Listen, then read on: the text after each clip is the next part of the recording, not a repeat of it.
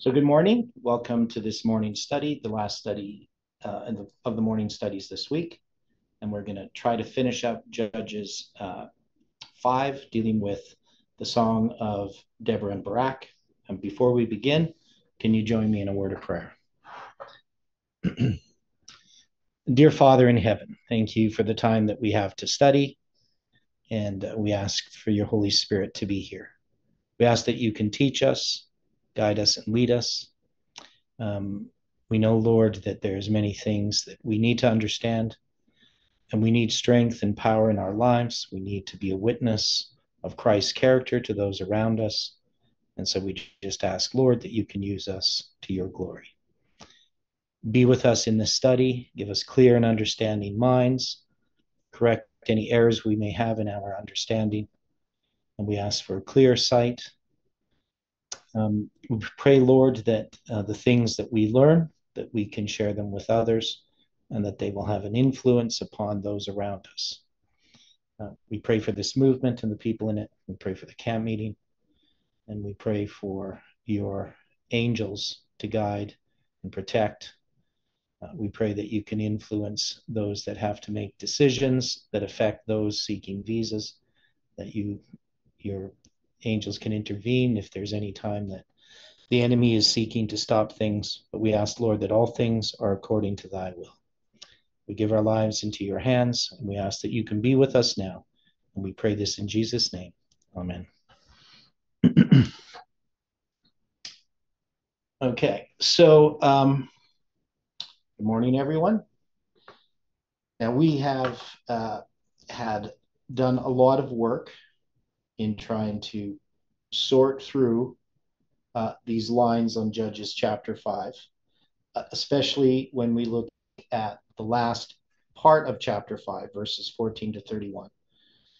So just a really quick summary, what we saw is that we have these tribes of Israel. And these tribes of Israel represent the messages in this movement, the characters, the personalities, the influences. And we can see that not all in this movement are supportive of this message of Deborah and Barak. There are two names that are supportive, and that's Zebulun and Naphtali. And we looked at the symbols of them, what they mean, and these relate to the ideas of chronology and the presenting of messages. And then we saw in Judges 5:15, it talks about the princes of Issachar, right? Which were with Deborah, and even Issachar and also Barak. He was sent on foot into the valley for the divisions of Reuben that were great thoughts of heart, right? So it's going to talk about these different tribes, right? All these different conflicts, I guess, that are happening in the movement. And then 5:18 is, of course, August 15th in reverse. That's the midnight cry symbol. And you have Zebulun and Naphtali were people that jeoparded their lives unto the death in the high places of the field. Now, we then in verse 19, we came with this Tanakh and Megiddo, and we saw that this pointed us to December 25th, 2021. And so we could see that this is a rehearsal of the history leading up to December 25th, 2021. But it also shows that this history is being repeated presently in the movement. And so when we look at this battle with Sisera, with Parminder's message in November 9th at the beginning of the 777 structure, we can see that at the end of that structure, we again have that experience repeated because Parminder's message needs to be defeated. Now, we have then Jael, and we looked at her actions, and we could see that the symbols that are here, this defeating of this message, is where what we did is we could place waymarks here.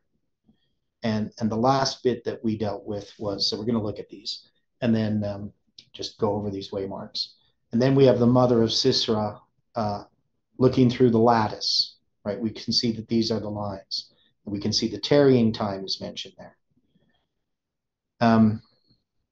And we looked at verse 30, where I have problems with the translation in the King James. But what we see is that what Sisera's message was trying to do was first to divide the prey, but also to take over the movement. And the symbols here, we're going to address a little bit more in detail as we look at these lines. And then verse 31, so let all thine enemies perish, O Lord, but let them that love him be as the sun when he goeth forth in his might, and the land had rest 40 years. So that brings us to the end there. So in placing these on the lines themselves, what we have is this these dates. So there.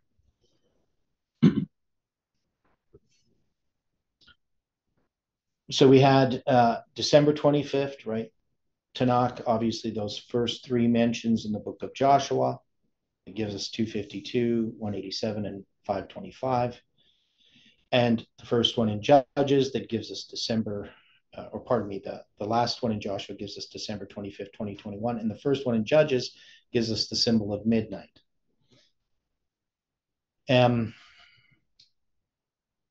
So the period of darkness is verse 14 to 18. And then we have an increase of knowledge that happens on December 26, 2021. That is this study, Understanding the Lines, that's been going on for 304. This is the 344th study, I believe, or 349th study. Yeah, 349 study. So this continues through all of these lines. And then the 391 words. Now, how did we establish February 12th that the 391 words were relevant as that waymark? What was the symbol that we used to get there? Does anybody remember?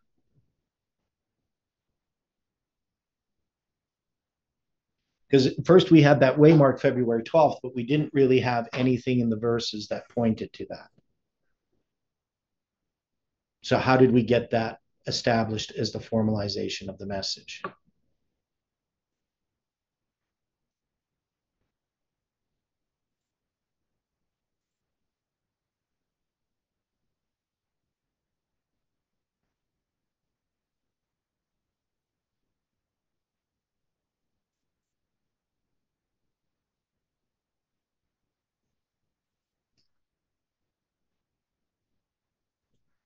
Nobody remembers?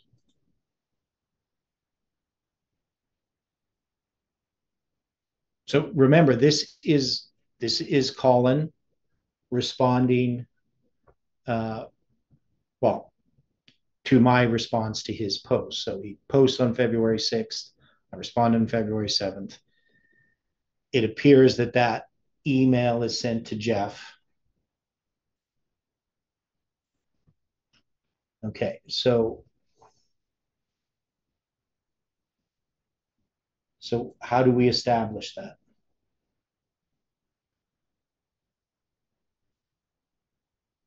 Nobody remembers? How do we establish that the email was sent to Jeff?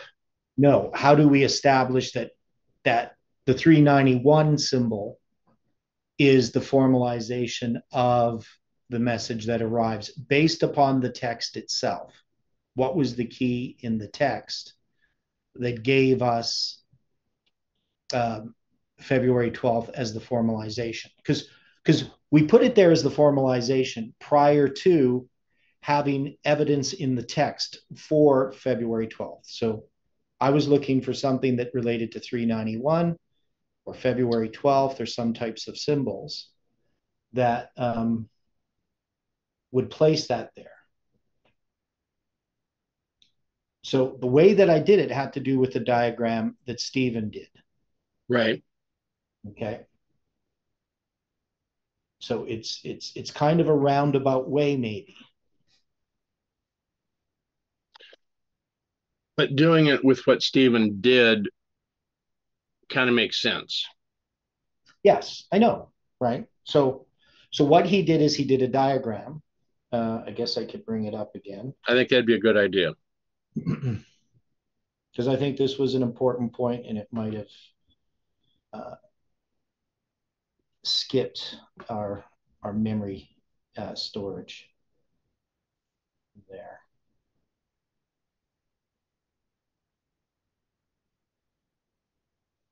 Where's this one?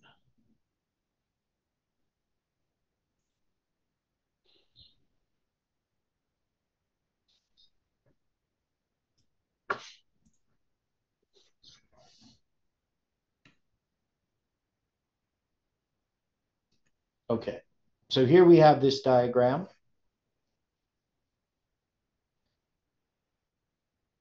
We have the 140, the 251, the 666, the 777, the Sunday Law of Constantine. So how do we understand this? How does this relate to February 12th, 2022? Well, like he shows in the lower corner, the 140 and the 251 give us the 391. Okay. Right. So that means on December 25th, 2021, when Stephen connects Artaxerxes' decree to the Sunday Law of Constantine with the 777 years, right, he's indirectly representing the 391. That is, we already had the destruction of Jerusalem in the 666 years, right? From the captivity of Jehoiachin to the destruction of Jerusalem. And so we have the 140 years to Artaxerxes' decree from Jehoiachin's captivity, and the 666 years to the destruction of Jerusalem in 70 AD.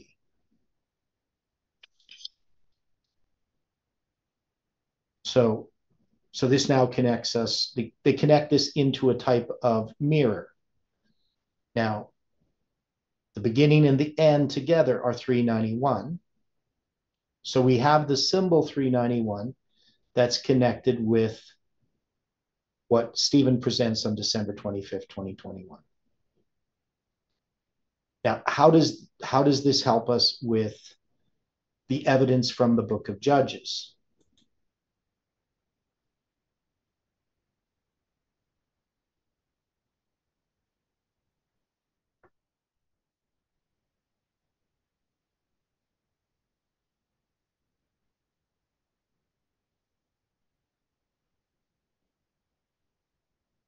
So there's more to it. So we first have this 391.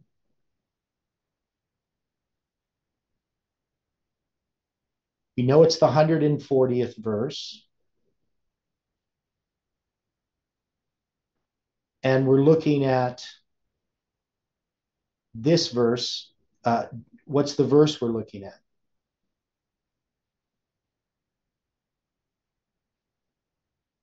It's 526, right? All right, right. Okay. So what you don't see here is from 457 to 70 AD is 526 years. Now, just looking at that.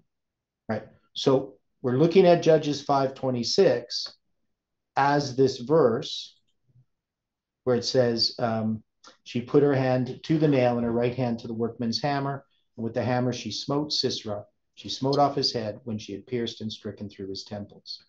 At his feet he bowed, he fell, he lay down. At her feet he bowed, he fell. Where he bowed, there he fell down dead. Right. So what we took these verses, specifically 526, and we could see that gives us this other span. So we can connect what happens after 525, which is at the end of the 525. We have this next event 7 weeks later. That is February 12th, but it's the 391. And we can show that the 391, which is these outside spans, relates to the inside span of 526. So that's Judges 526. So that connects it to Judges. But it connects the 391 to Judges 526.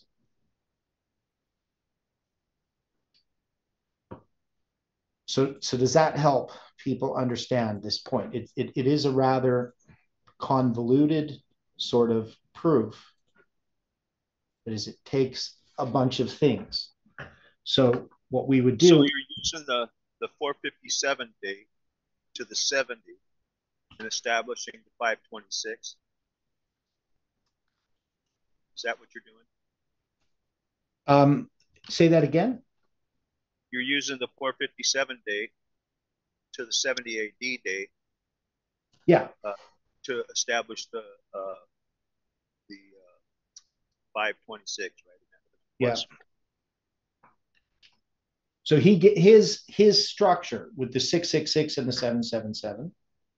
So remember, December 25th is a symbol for the Sunday law. That symbol is 666.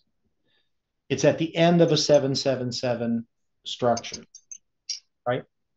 Stephen 666 and 777 mirror gives us 391 and 526.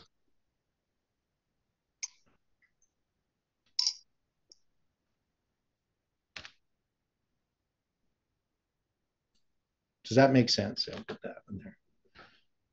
Yes. Yes. Okay. So that's how we established that can be drawn from the symbols in Judges 526. It connects to the 391 words. Right, which is the email that I receive on that date. Now, it's also Odilio's study, right? So Odilio's study is connected to this. But I think primarily what we're looking at with this line is the darkness, is the way that we're interacting with each other in this movement. And on December 25th, 2021, that conflict that I have with Colin magnifies this, and it brings a message. And that we have an increase of knowledge in that period of time. Now, the increase of knowledge, we also would relate to the studies relating to the presidents of the United States, because those are going to begin in that period of time too.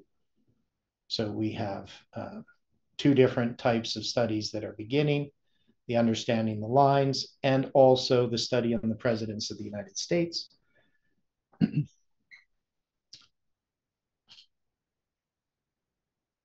And then we're going to have this November 24th as this empowerment. So we're just using the symbol. We're not, what we're doing here in this section of Judges is we're not going like each verse means this way, Mark, and the next group of verses mean this way, Mark, etc. We're saying that this whole story is just a summary of the story of Deborah and Barak. And in this story, these different waymarks are symbolized, because even Tanakh gives us the 859, which connects us to July 18th.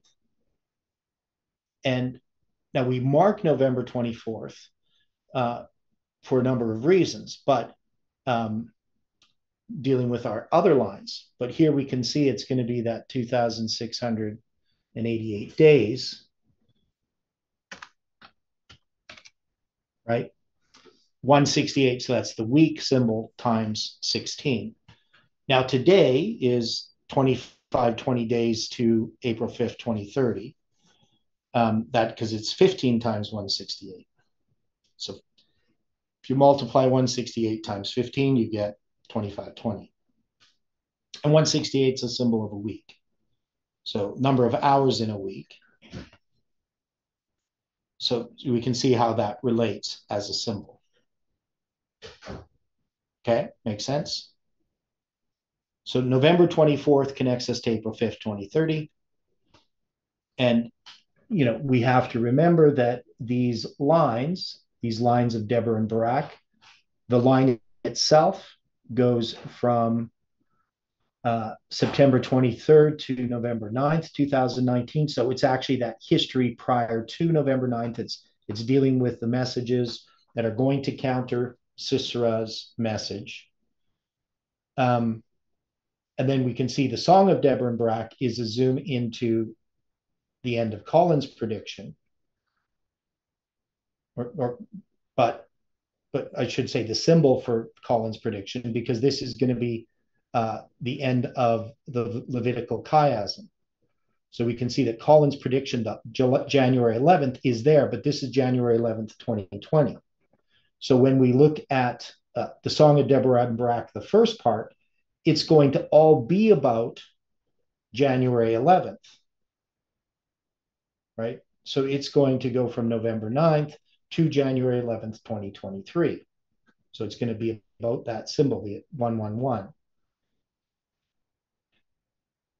Okay, so that should make sense to people. And then, so this Song of Deborah and Barak is a zoom into that January 11th, 2020, which is the formalization here in this structure, the end of the Levitical chiasm, right? But then when we look at the rest of the Song of Deborah and Barak, we're saying that this is what is a repeat of this history. So you have all of this history, and it's repeated here in this fourth angel arriving. So when we look at this now, we can see it repeats that history, and so all of the things that we are presently addressing are here in this line. That is, this line is representing this immediate history from December 25th up to April 5th, 2030. But remember, this is all on the line of the judges. It's simply the formalization of the first message, right? So it's pointing us to something that we're experiencing presently, but it's still covering mostly the past. What is now the past wasn't the past, a year and a half ago. It was still the future, but now it's the past. So we can see how we can take the 859, and we know that the octal of 859 is 1533, and that happens to be the number of days to December 24th. Now, this period of time from December 25th to December 24th, I haven't placed it in here. I'm going to draw another diagram of this. Well, maybe what I could just simply do is do this here, duplicate this slide. And then in this slide, I'll just get rid of this box because this is just taking up a lot of room. And then what I would do is I would take one of these.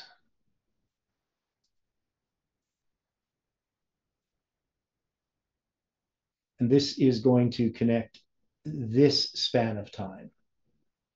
So this span of time is 364 days. So we'll say it's 52 weeks, 364 days. And so what we have here, if we take 364 and we multiply it by 7 and by 4, we get what?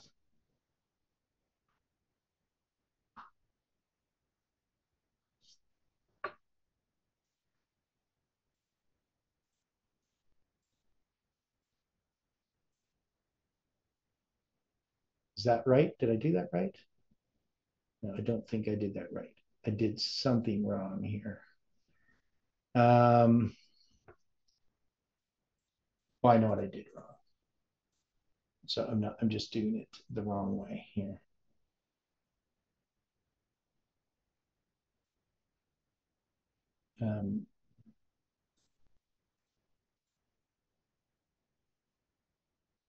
So anybody notice what am I doing wrong here? What do I need to do with this 364?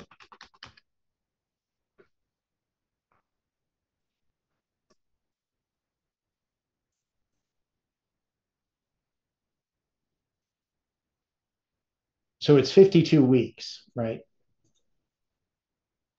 That's what I thought you were striving for. I was So rolling out the math. So 52 weeks.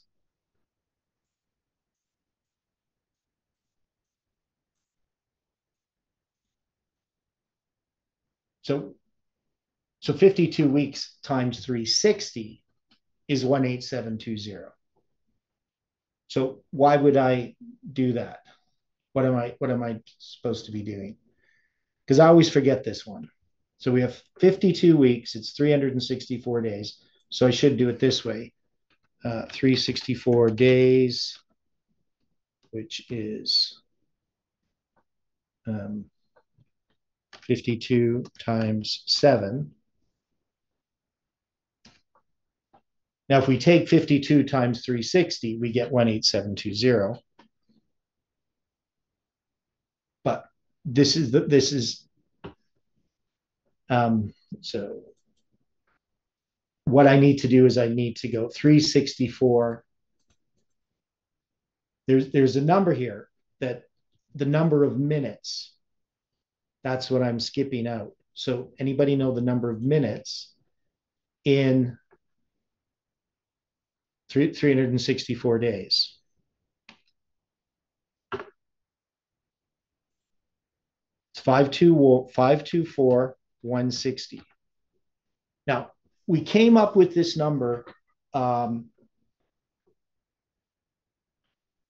before, and it had to do with a measurement. When we were dealing with weights.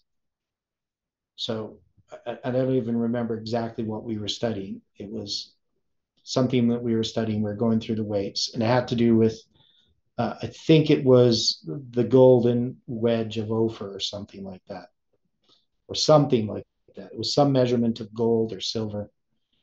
I can't remember what it was. But that's the number of minutes. Okay, so the significance of that number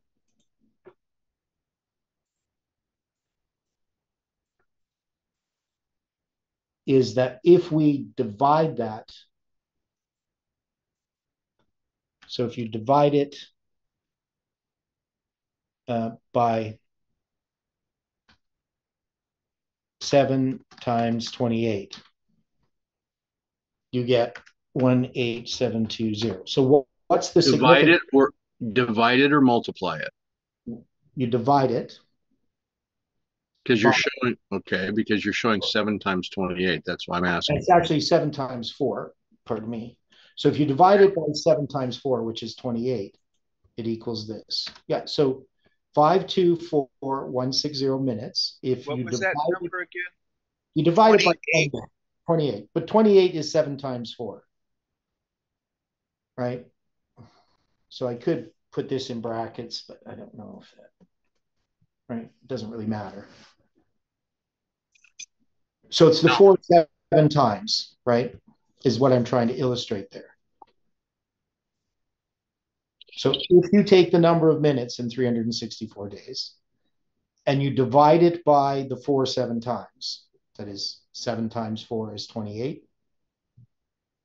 then you get 18720. Okay, so that.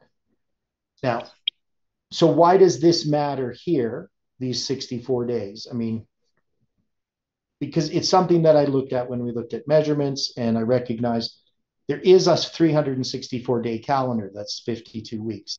This calendar comes, anybody know where the calendar comes from? Egypt, isn't it?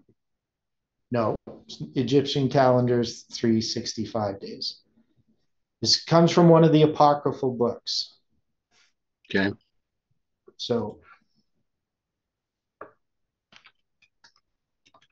I'll take a stab and say Maccabees. it's not Maccabees. Okay. It's the book of Jubilees. okay? So it has a 364-day calendar. Now, actually, one of the calendars I use, if I can find it here, is this calendar. Maybe it's the Book of Enoch. I can't remember. But anyway, it's one of those books. I think it actually might be the Book of Enoch. Okay. Yeah. So if you look here, this is a 360-day calendar converter. And I use this calendar converter sometimes because it's got everything nice and compact. Before we had our calendar converter, it uses 365 and a quarter. It uses Julian Gregorian as well. It doesn't have the biblical, it just has the rabbinic. But they actually have a 364-day Enochian calendar. So this is from the Book of Enoch. So they talk about, the Book of Enoch, the Book of Jubilees, and other biblical literature of that period, and to a lesser extent, the Bible, all utilize the 364 days. So it's 14 times 13 times 7. And so anyway, this is all about this calendar. Now, I think it's a symbolic calendar. It's not meant to be an actual calendar. But I came across this article because I was looking at, see the 2,569 days, the 7 years, right? This is something that we deal with the 490 years. So I found that they did some of the same calculations I had done. Anyway, that's kind of a roundabout point. But when we look at this period of time then, 364 days, what is then the significance? Why? I mean, we can say it's this number, but what is it representing? From December 25th, 2021 to December 24th, 2022. This is the first angel's message. We have the first invitation in connection with December 25th, 2021 for this movement to work together.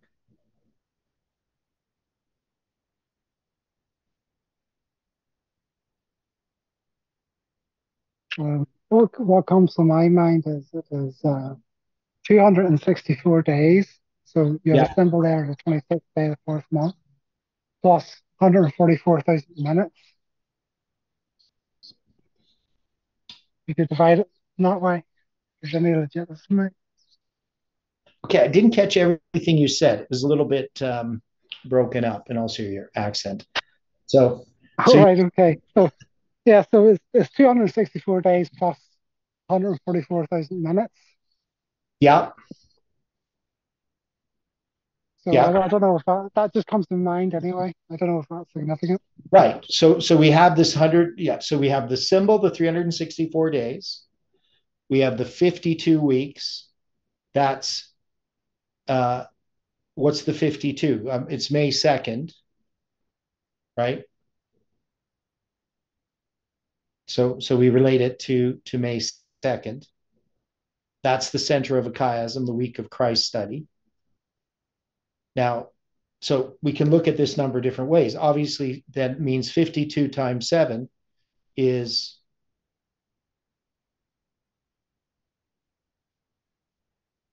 is 364, right? And then we can look at the number of minutes in a day, 364 days. And that's going to give us that large number there, 524160 minutes. And then we have the 4 7 times. And so if we take the 4 7 times, that's 28. And we divide that by 28, we get this July 18, 2020 symbol. So we see those symbols there, but it's reaching to December 24th, 2022, which we're marking as the arrival of the second angel. So what I'm asking is, what is this telling us about the arrival of the second angel? What is it telling us about December 24th, 2022?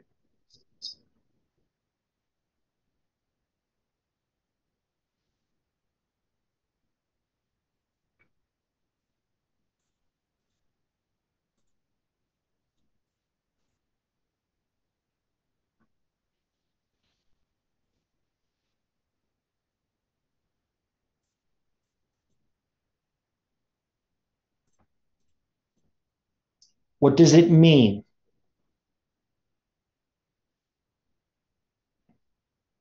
It would almost seem like you're giving us support that these figures are telling us the validity of July 18th. Okay, so we have the validity of July 18th, but it's marking December 24th, 2022, because we have the end of our 777 structure, right? No disagreement. And we had an invitation in connection with that was rejected. 364 days later, we give another invitation, this time to a new series of studies, saying that what we had studied the past year is important for this movement to look at. And we're going to present it simply. And nobody that we know of joined us in that from Canadian or American group. Didn't seem to be any interest in it.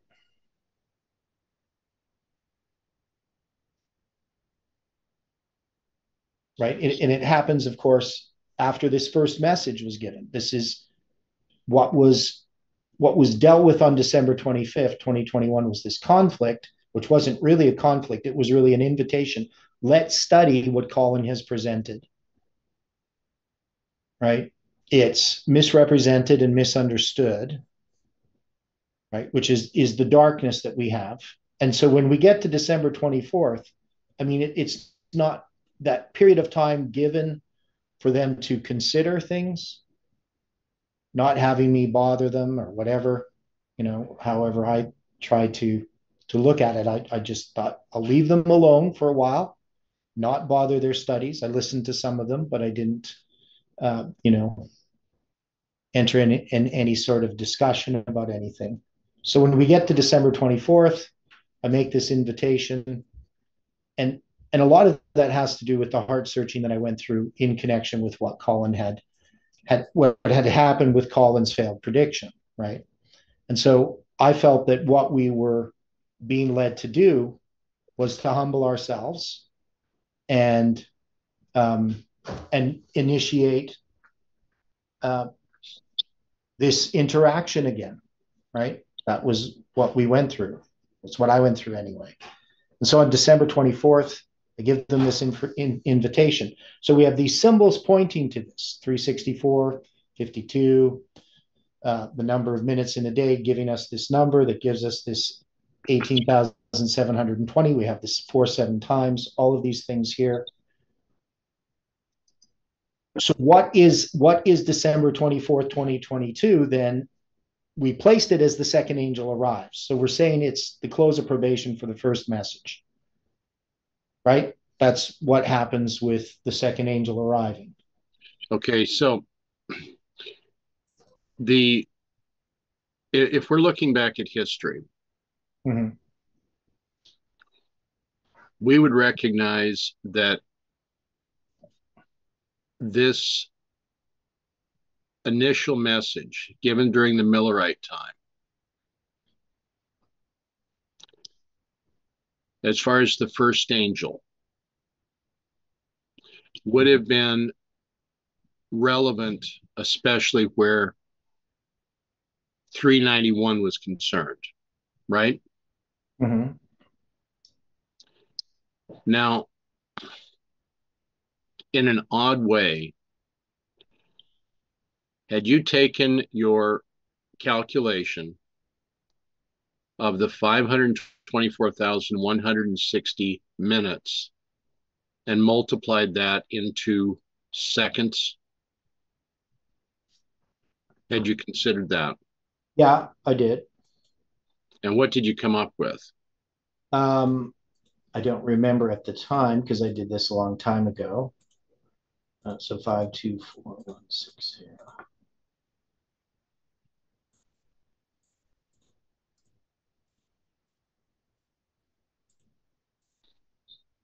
Well, we got 31,449,600 seconds.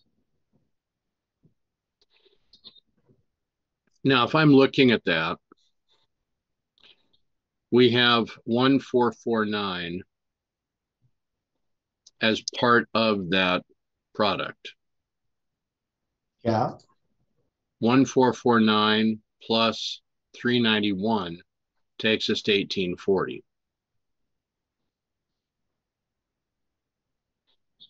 And you would also have 360. So you're 31 or 3 plus the 60 of the 600 would give you the symbols of the day for a year prophecy,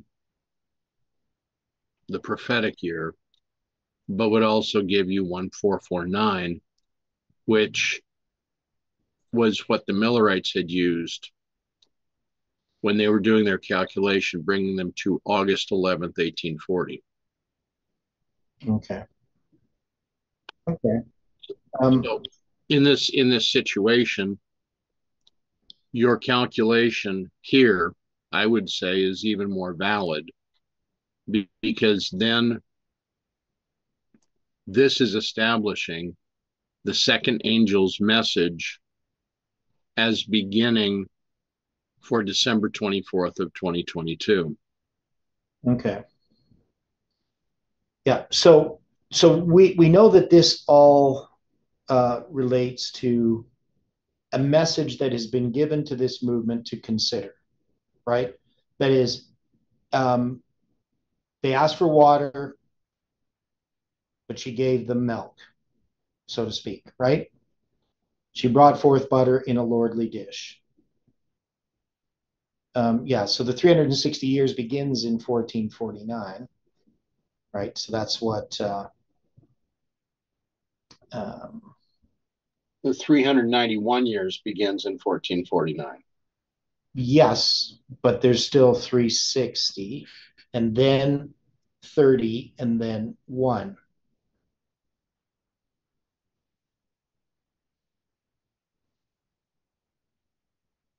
Yeah.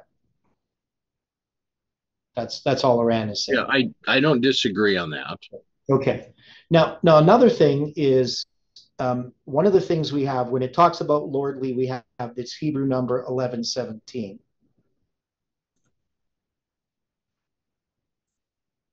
So if you take, I'll do this calculation so you can see it. So if I take this, this is 52 weeks, right? You can see that there. So I took 52 weeks times 7. That's going to give us 364. And then we multiply this by, usually what I do is I go 24. That gives me the number of hours. And then I multiply that by 60. That gives me the number of minutes. And then I multiply this by 60. And this gives me the number of seconds, right? So there's that number of seconds, right? Okay. Now, if I divide this by 2688,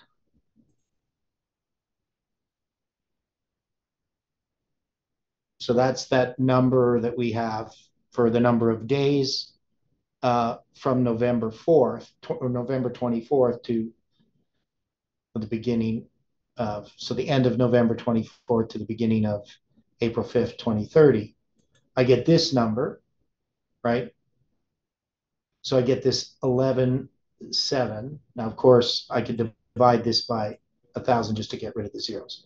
So I get this 11.7 number. And that's the word, that's the Hebrew number for the word lordly. So what we can see is that these numbers are all connected. These Hebrew numbers in these verses and these structures, right?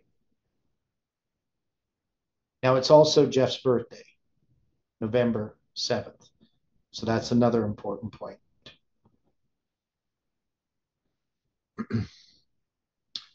Okay, does that sort of help a little bit to see how this is all tied together?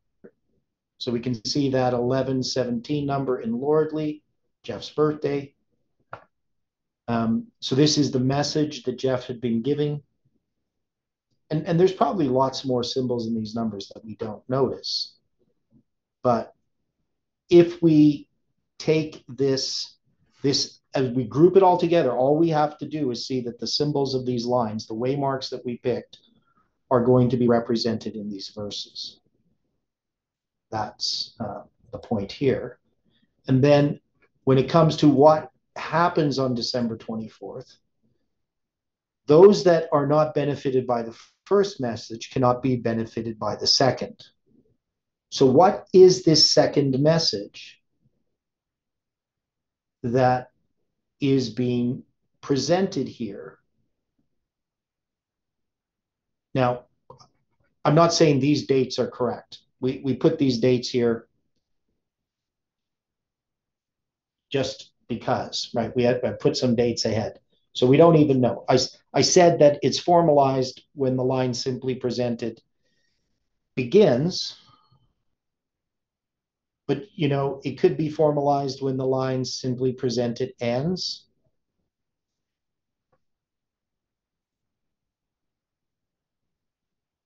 I don't know.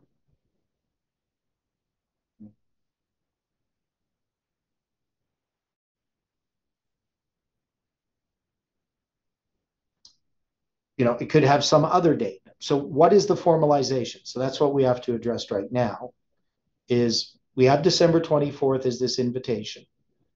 Do we have something that we can mark as the formalization? Now, one of the things that we have in these lines, just to kind of help here a bit, is we had, it's in this line. Remember, we had this year span, a 363 or 383 day year, a deficient embolismic year. And we had this symbol, 777 months, which is 23,310 days, and 777 lunar months, that's 22,945 days. The difference is 365 days. So this was a key. These different spans of year, a 365-day year, a 383-day year. We had a 354-day year dealing with the story of Ezra 7 to 10, from the first day of the first month to the first day of the first month, 354 days. And then we have this 364-day year, which is this Enochian Jubilee year, 52 weeks exactly. So we have this idea of a year. So here we have a 364-day year. I mean, we could say, well, this is a 365-day year to the next December 25th. But what could we use to say this is the formalization, or would we have some other date as the formalization of this message, the second message that arrives? So the second message that arrives is an invitation to the movement.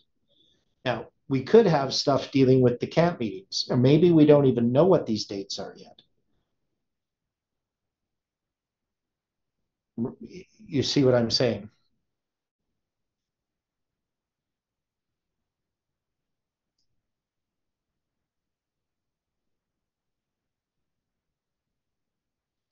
So how do we address this? Because we want to establish, these ones are well established, these 4 waymarks, but now we have these 3 waymarks here, and we want to establish them in this line. So part of it is, what is the second message that you can't receive if you haven't received the first message?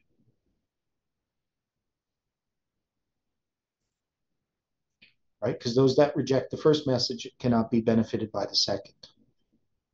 So the first message seems to me quite clear what it is. It has to do with how we interact with each other. How we evaluate what other people are saying, how we represent them, how we're going to, you know, deal with the disagreements that occur in the movement. So we get to December 24th, we give another invitation. And so obviously those that didn't receive the first message aren't going to be benefited by the second. So what is the second message?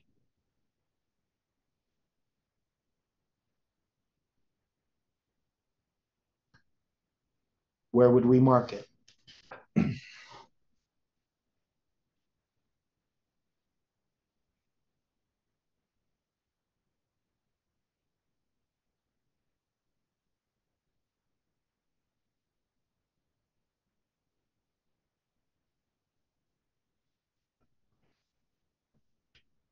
Can anybody tell us what the second message is that arrives December 24th, 2022? Do we have any idea what it is? We put it there. We say it's solid. Didn't Stephen come up with something? On December 24th, 2022? Never mind. I guess that wasn't right. He did December 25th, 2021. Right. But based on, we just put a line there. We showed all these symbols that point to that waymark. So we should be able to say what that waymark means. Okay, because one of the things you see is, record bear out. Well, look at Millerite history. It's the end of the 1533 days, right? Okay. Now, symbolically, the 1533 is a close of probation, right? That is August 11th, 1840 to October 22, 1844. But that's a secondary application. It's the 1533 years from 508, right, to 1843. Or pardon me, it's the 1335. But the 1335 is the 1533, right? You understand what I'm saying? I'm kind of skipping a step. Right. So it's 1335 years, but its symbols are the same. So we can say that the 1335 substitutes for the 1533, or the 1533 substitutes for the 1335. So we can match those waymarks there. Now, in this history, it's going to be October 13th.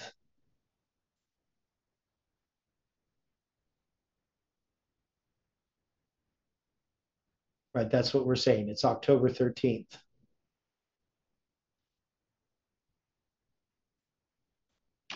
So we have October 13th, 1533 days to December 24th, 2022.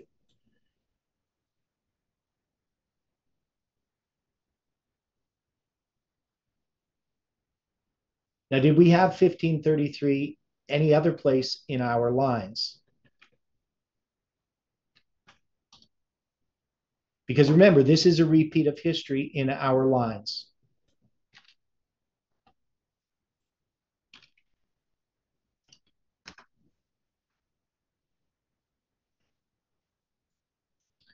So from Jeff's presentation on Raphia and Panium in Alberta on January 14th, 2017, it's 1,533 days to March 27th, 2021. Right? So that's going to be 273 days before December 25th, 2021.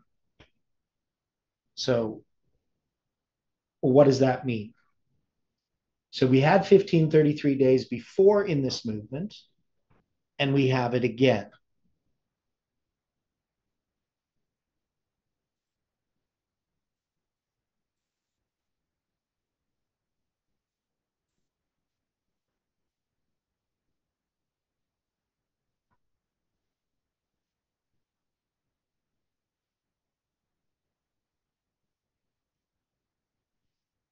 So a repeat? So yeah, so we're repeating something from our history. Now, that 1533, if we remember that 1533 is 1260 plus 273, right? Yes, right. Right.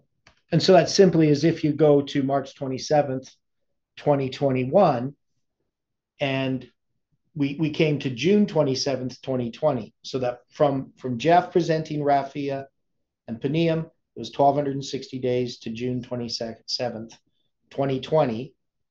And then another 273 days to March 27th, 2021. And the June 27th, 2020 was significant because it's going to be 3 weeks before July 18th, right? It's 21 days. The symbol comes from the 777 structure, the 4 7 times. And it comes from the 21 days, comes from Daniel chapter 10.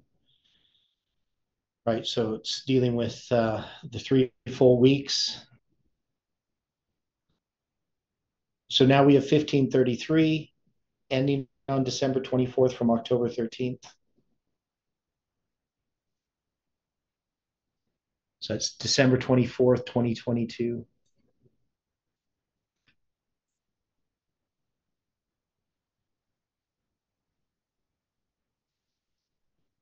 Okay, so 1,872 days ago, inclusive. So if you count from today, so let me just do this here.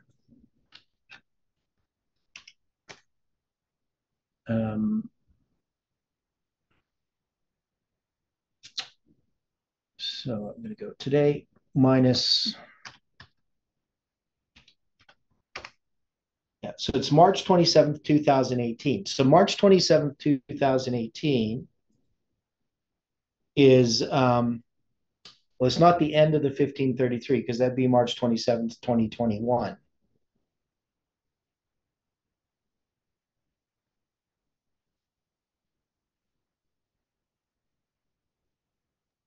I'm sorry, Theodore, I missed that. What did you ask? Well, just Iran has a comment there. 1,872 days ago, inclusive, was March 27th, 2018, the end of the 15th. What was the date in 2017? So we go from January 14th, 2017. Okay. Right. So that's going to be, let me see. So it's roughly 60. Yeah, 430 some days from. Okay, I think I had a typo and I put 2014 instead of 2017. Yeah, okay. But anyway, you can see it goes back to a March 27th.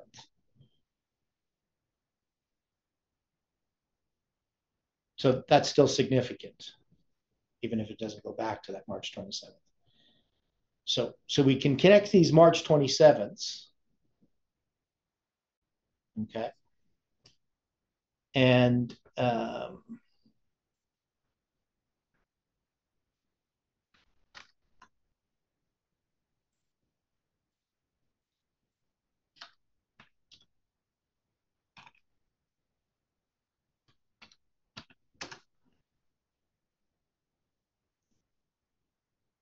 now, if you go from March 27th, 2022,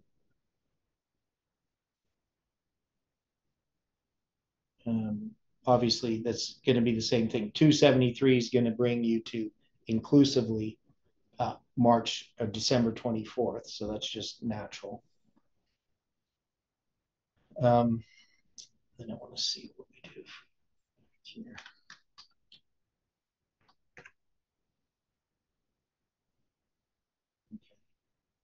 So that's not helpful. But anyway, I'm just looking at some of these dates and their spans.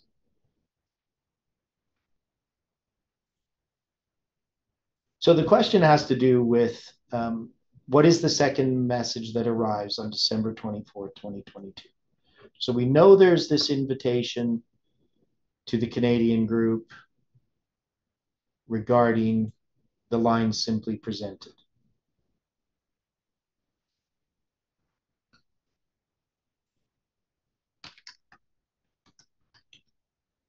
But what does that mean?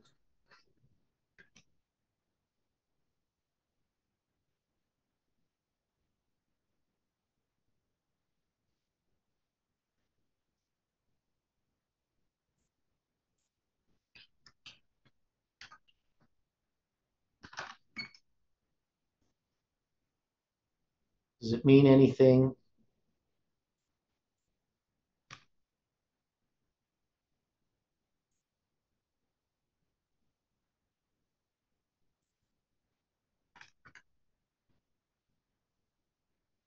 Nobody has any ideas?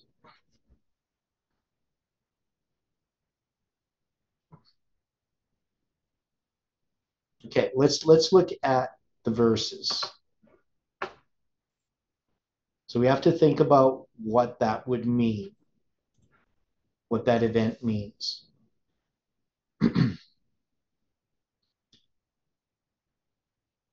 So we said that 526 related to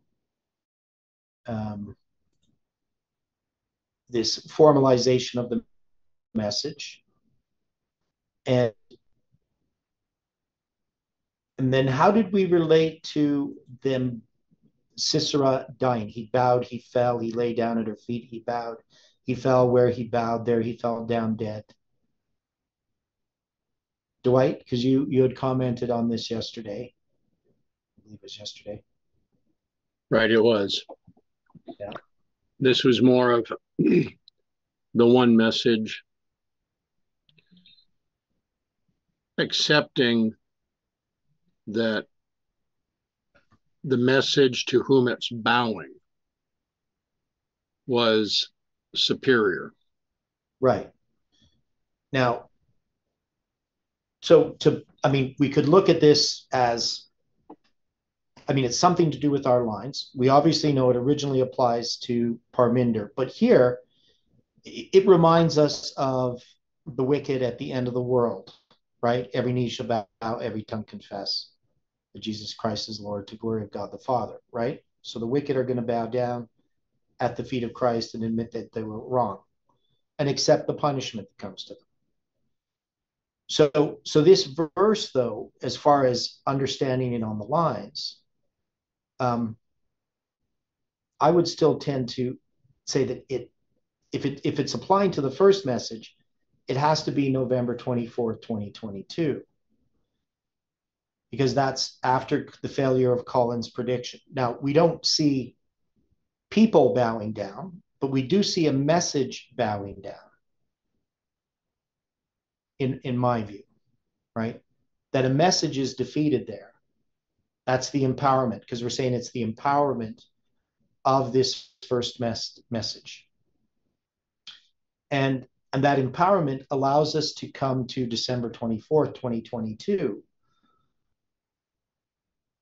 in a much more humble attitude than we would have otherwise. Not saying that we're really humble or anything, but I'm saying that we were humbled. Personally, I was, when it comes to Colin's prediction and its failure.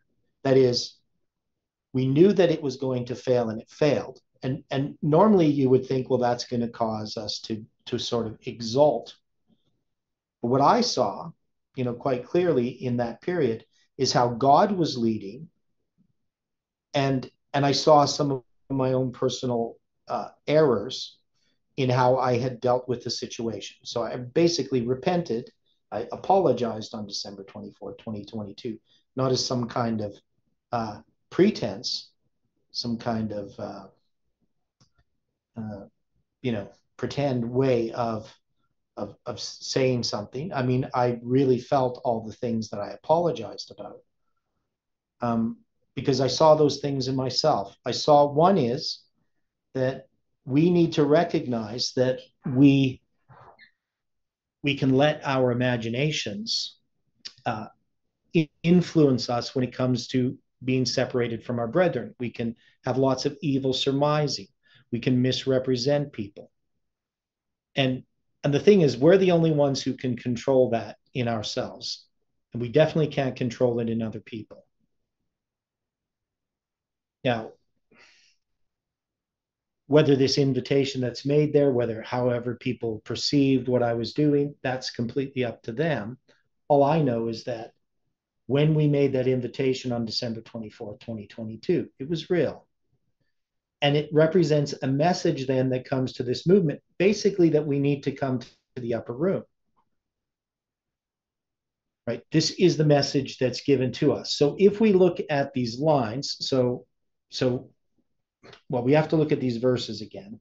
Man, and the time goes by so quickly. So I say the mother of Sisera looked out at a window. So the mother of Sisera, we say, is the papacy, right? It's the papal spirit, not just the papacy as an organization, but everything the papacy really represents. Manipulation, the church using the power of the state instead of the power of the gospel. And it's going to cry through the lattice. That word cry, of course, is not talking about being sad. It is a message, right? Now here in this case, it's going to be a word that's not used very often. It's only once here, yabab. To cry shrilly, right? So it's easy to imagine the mother of Sisera with a shrill cry. Okay. Could the mother be the mother of the message? No, because this is the mother of Sisera, and we know that Sisera is representing a papal message. Right. So this is the mother of Sisera. It has to be a papal attitude. Right. If maybe I didn't understand exactly what you mean, but I don't know what you mean by the mother of the message. Are you talking about our message? The message of Sisera. Is Sisera a message? Yeah, Sisera is a message, but a mother represents a church. Yeah, but right. Aren't we a church? Yeah, but we're not the mother of Sisera, because Sisera is not of this message. He's an anti-message to this message. So who's bringing it in? Well, Parminder brought the message of Sisera. Right. So his message, because he's the general for Jabin, king of Canaan.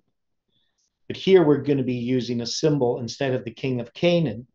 It's going to refer to his mother, right? This is poetic, right? Whether his mother actually did this or not is not really the point. The point is this is symbolic, right? This story here, this song. So in the Song of Deborah and Barak, they're depicting the mother of Sisera looking out at a window and crying with this shrill voice.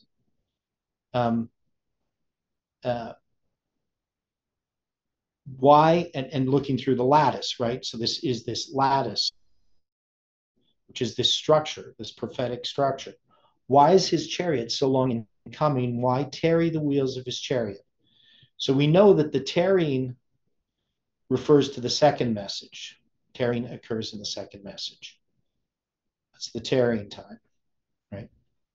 And so we would have to place this in the second message. And we could look at it as a parallel to the first disappointment, in a sense, as a counterfeit. Because in the first disappointment, you have this period of time end, and you're in the tarrying time, right? Well, here there's a tarrying time that the mother of Sisera recognizes. And then her wise ladies answered her. And then it says, yea, she returned answer to herself. Right? So she's going to answer herself. And then it talks about, have they not sped? Have they not divided the prey? To every man a damsel, or the womb of a damsel. And then it talks about to Sisera, a prey of diverse colors, of needlework, of diverse colors of needlework on both sides. Meat for the necks of them that take the spoil. Right. So we looked at this word spoil. We know that this relates to Isaiah chapter 8. And Isaiah chapter 8 has to do with the water coming up to the neck. That's the Sunday law, right? The flood. But we related it, Jeff related this to the fall of the Soviet Union in 9/11, that it just came up to the neck and the head survived. Now, he said the head was Moscow. We have to say that that can't be correct, because Moscow is not an atheistic country, right? Russia isn't. Moscow is religious now. That doesn't mean they're good religious necessarily, but they definitely aren't atheistic. And but we see that the head is actually spiritualism, which we understand as globalism, the UN. So that power moved from France to the Soviet Union, and now it's moved to the United States. The United States have made a league with the globalists, right? What do you make of the diverse colors 3 times? Right. So we have this, and it's presented in a progression.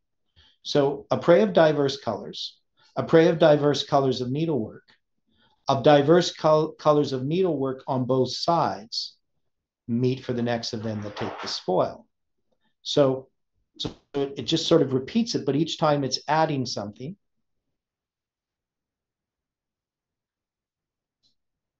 Right? Doesn't mention the prey the third time, because a prey of diverse colors of needlework.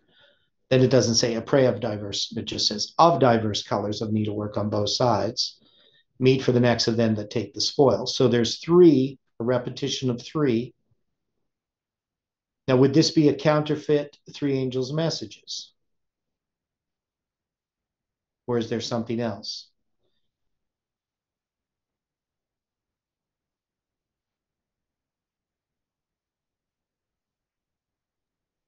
What if it's another representation of a 3-step testing process? Which I recognize the 3 angels' messages, but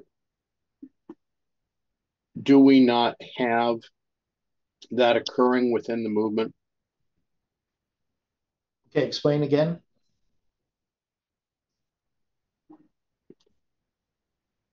You're asking why the 3. Yeah, I'm asking why the 3, why the progression. Now, is this representing 3 tests?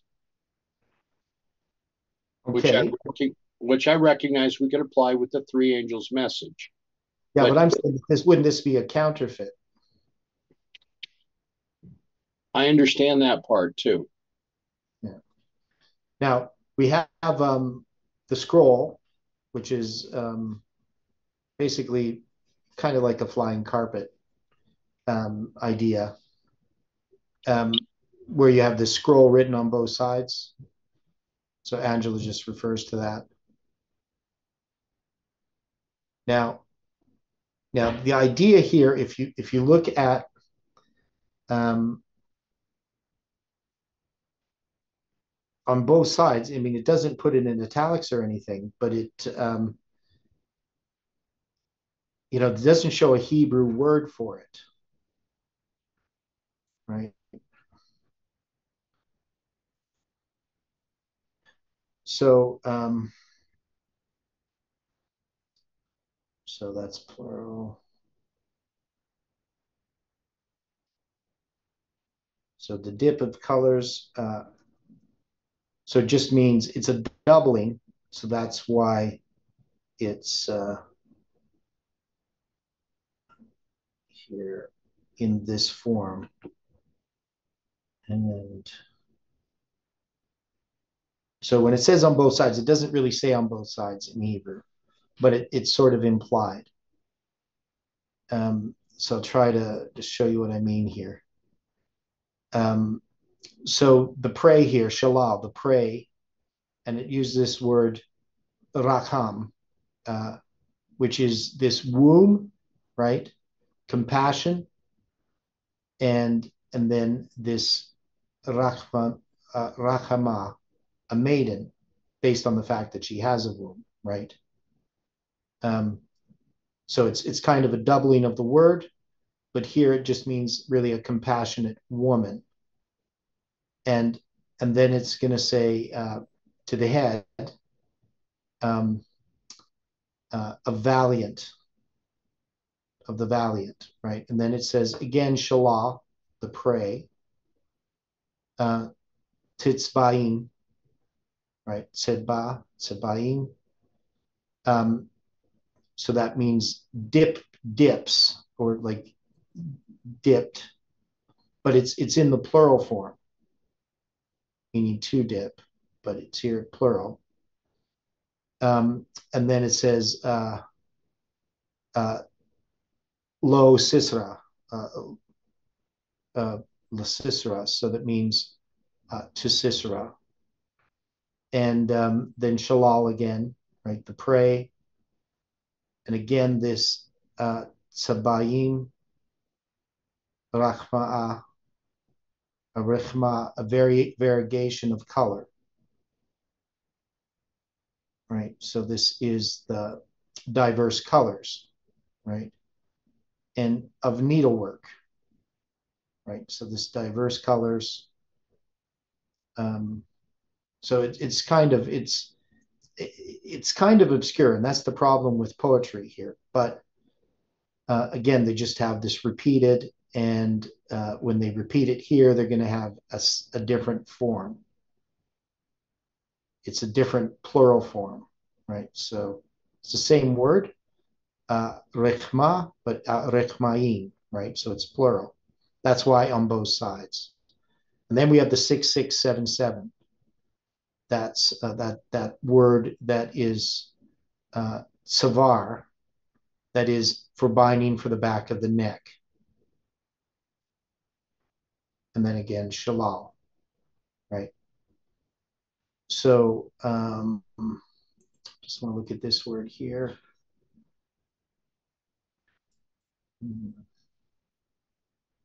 Where this shows up. So it is the word in Isaiah 8:8. And I was wondering if it was. So in Isaiah 8:8, he shall pass through Judah, he shall overflow and go over, he shall reach even to the neck. So that's that 6677, right? And the stretching out of his wings shall fill the breadth of thy land, O Emmanuel, right? So here we have that connection. Now it's Isaiah 8:8. So we have that 8:8 number of Jeff's, right? Goes to 2 Chronicles 29. Okay, so it ties all of these different things together. So how do we then look at this verse now? So this is a message. We have to say this is the message of Sisera, of what its intention is. Its intention is to take over the movement, right?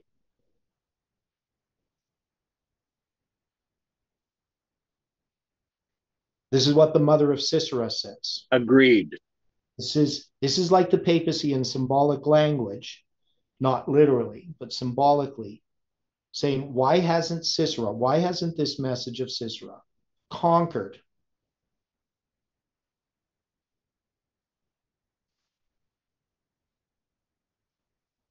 As in, why hasn't this papal message been accepted by everyone? Right. Okay. Yeah, that's the way that I would understand this. I would agree. Okay. Anybody else?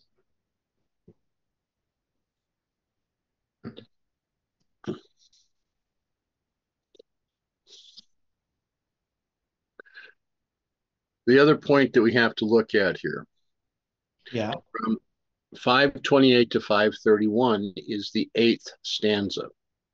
Okay. So we're dealing with the final portion of the message going forth to the world. Yeah. Now, as we keep referring to it as the Sunday law, it is still a message. It's a message of... Go ahead, William.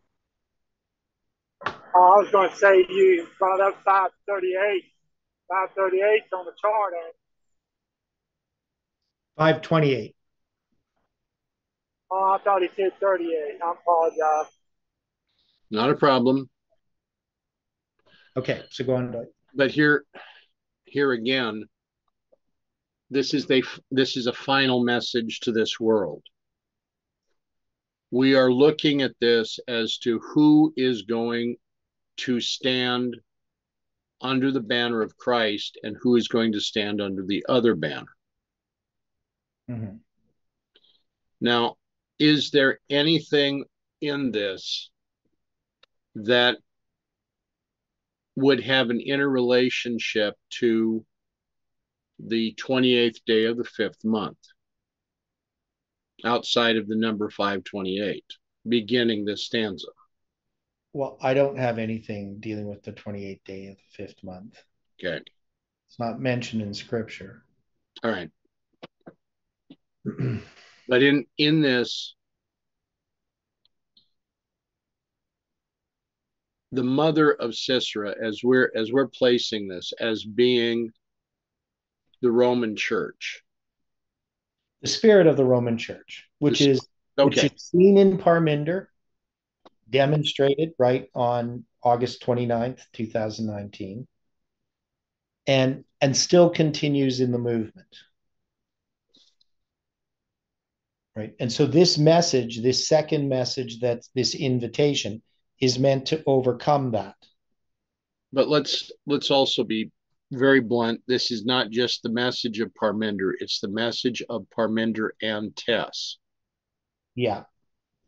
And the reason that I involve the both, one being the representation of the civil power, the other attempting to represent the religious power. Yeah. And they make Tess to be a prophetess. Right. Prophet Tess. Which is an interesting play on words. Yeah. Right. So, and I remember somewhere a little while back, she retired from traveling and speaking. Only Parminder's going to travel and speak. Okay. Not sure why that is, but that's what they had decided.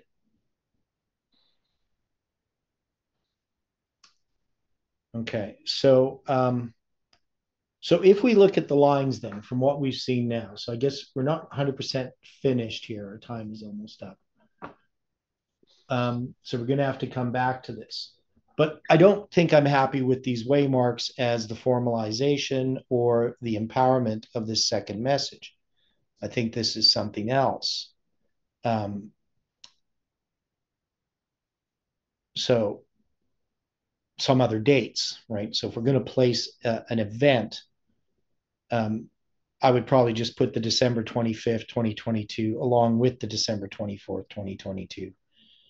And then we have an increase of knowledge. And then we're going to have the work of the enemies and the laying of a foundation, right? After we have a formalization, whatever that formalization is, right? So there's going to be a formalization date that we would mark. And then we would have an empowerment date. And that still may be future. I'm pretty sure that the line ends on April 5th, 2030, but I could be wrong about that. It just seems to be that that's what that date needs to be in this line. Maybe it's the fourth angel arriving. So maybe there's some other thing that is the third message that arrives. But to me, this is still future, right? There's things that are future. We made this invitation. It wasn't that long ago, right? I mean, it's 4.5 months ago. Right? So 4.5 months ago, we made an invitation on December 24th. And, now it's like May 11th. So that's about 4.5 months. So whether that formalization has happened yet, maybe it hasn't. Maybe it's, right now we're in the increase of knowledge. Maybe the formalization is the camp meeting or something like that. Maybe we don't even put the January 11th, 2023 date in here at all. Right? So I don't know. That's part of the problem. If this is events that are future, we don't know unless we have some specific symbol that we could place as the empowerment of the second angel as a date, and it happens to fit with Judges chapter 5, then we can place it there. But otherwise, we're just guessing, which is not a good thing. So what we can say is the second angel's message has arrived. And this second angel's message is a message that if you haven't received the first, you can't receive the second. So now this movement is being tested by another message. We don't know who's exactly. And we're not particularly exactly certain what that is. It's connected with an invitation. Now, I think to a large degree, it has to do with the message of the upper room. It's a message for a call to repentance, to true conversion. But that's still a bit vague. I mean, that message is always there. But it's a message to study these lines, right? An invitation to study these lines happens then. But exactly what that message is, I mean, it's a message that's to defeat Sisera. And I would say has to do with this lament of the mother of Sisera. That is, not that is the message, but her lament symbolizes the symbols that are there represent the message that is the second message.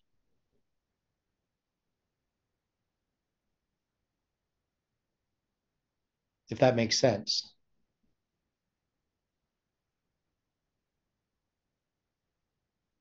Because this is about a message that defeats Sisera. And so the goals of Sisera are what this message is addressing. It's addressing Sisera, right? What holds this movement back from accomplishing that goal?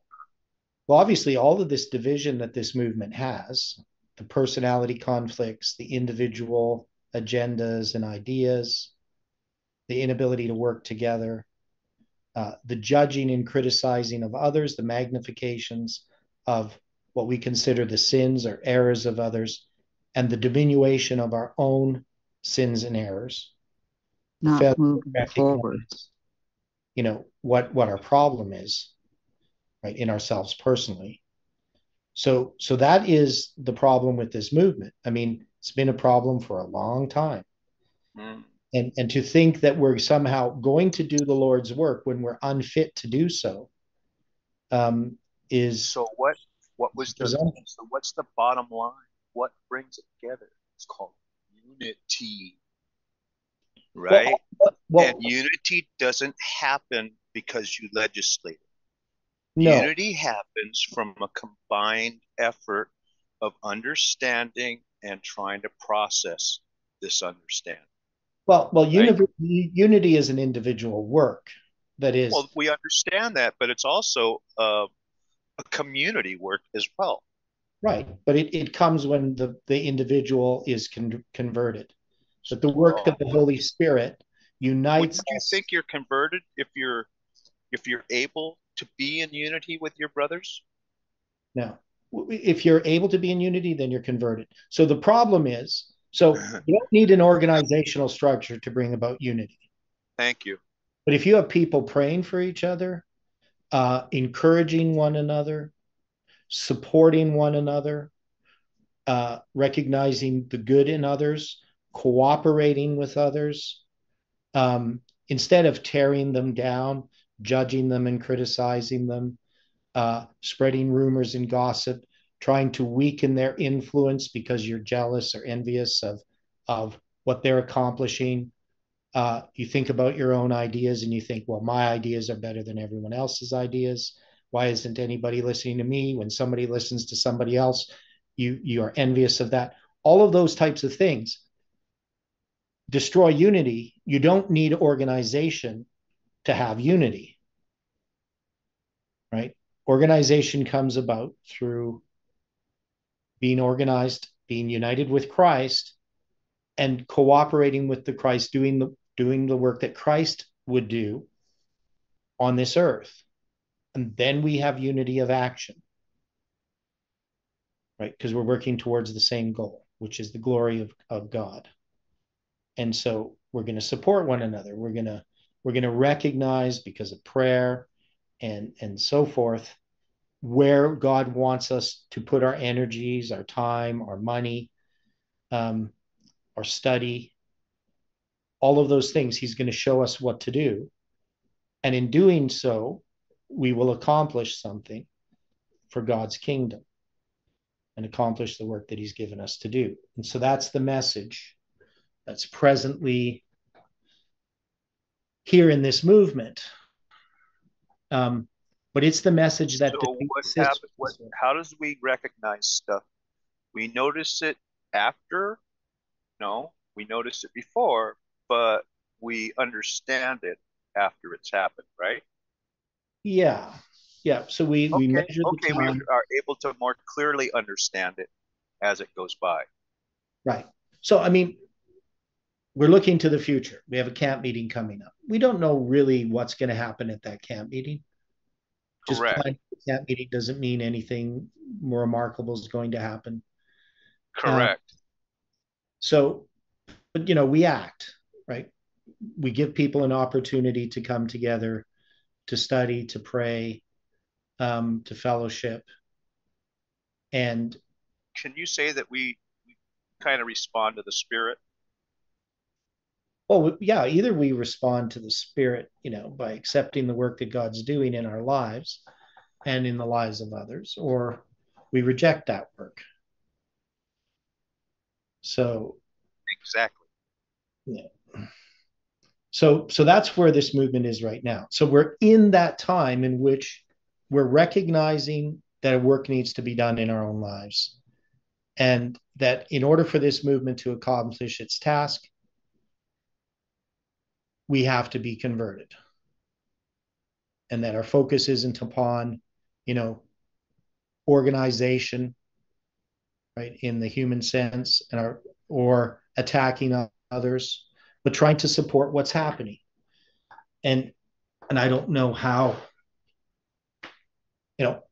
that's going to happen. All I know is that each of us have to figure that out for themselves. Anyway, our time's up. Let's close with prayer. Dear Father in heaven, thank you for the study this morning. And I pray for each person. I know, Lord, that we all have things in ourselves that need to change, how we communicate, in our response to others that differ with us. We know that self exists and needs to be crucified. But we give our hearts to you, Lord. We ask that you can use us in spite of ourselves, that you can change us. And I pray that your angels can watch over each one today, that you can bless them in all that they do. Bring us together again to study your word is our prayer in Jesus' name. Amen.